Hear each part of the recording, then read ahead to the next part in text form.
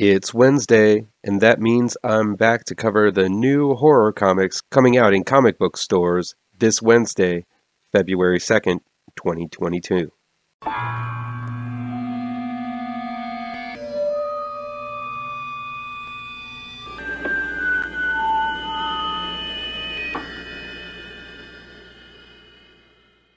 Welcome back to ML Miller Frights.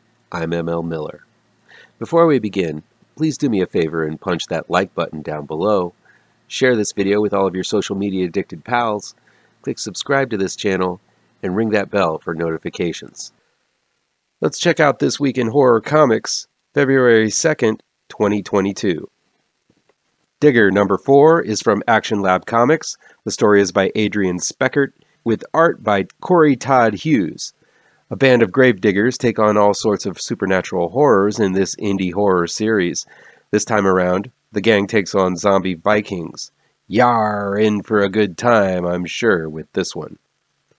Heavy Metal Drummer, number 1, is from Behemoth Comics. The story is by Kiefer, Findlow, with art by Luca, Vassalo. This is your typical end-of-the-world scenario with the fate of the world in the hands of a drug-addicted, head-banging drummer for a metal band.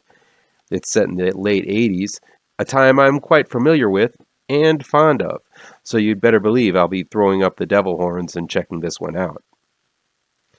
Hell, Sonja, number 2, is from Dynamite Entertainment. The story is by Christopher Hastings, with art by Pasquale Qualano. Every time I read the title of this series, I adopt a Martin Lawrence voice and scream, "Hail, Sonja!" Red Sonja is dead.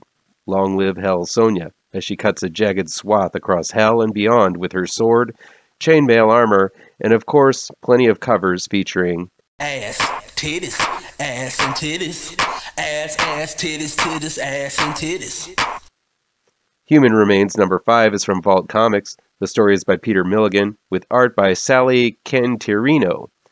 I don't know much about this monster series, but it's written by the amazing Peter Milligan, who has penned some of the best horror in comics. This one has to do with monsters only some people can see. While it seems familiar to Something is Killing the Children, I'm sure Milligan will be putting his own unique stamp on the subject matter. Serial number 10 is from Abstract Studio. The story and art are by Terry Moore. Issue 10 wraps up this series as the psychopathic serial killer hunter Zoe takes on someone who is just as heartless and soulless as she is. This is a confrontation of psychopathic proportions that this whole amazing series has been leading up to. NITA HAWES Nightmare Blog number 4 is from Image Comics. The story is by Rodney Barnes, with art by Well B. A big bad from Philadelphia makes its way over to Nightmare Blog to cause all kinds of problems for our paranormal investigator. I've just started reading Philadelphia, and Rodney Barnes is delivering the goods. Looking forward to reading some more of his work in both Philadelphia and this spin-off NITA HAWES Nightmare Blog.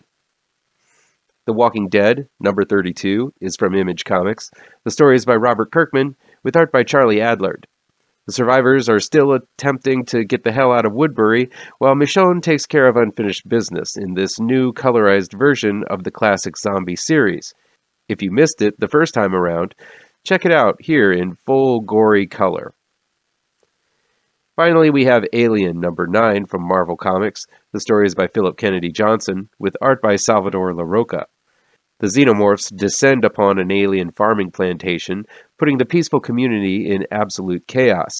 Look for rural horror, alien-style, from this rock-solid team of Johnson and Larroca. Any of these new comics interest you?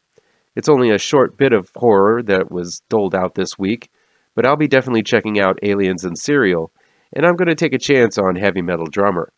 How's about you? Let me know which ones you're looking forward to reading down in the comments.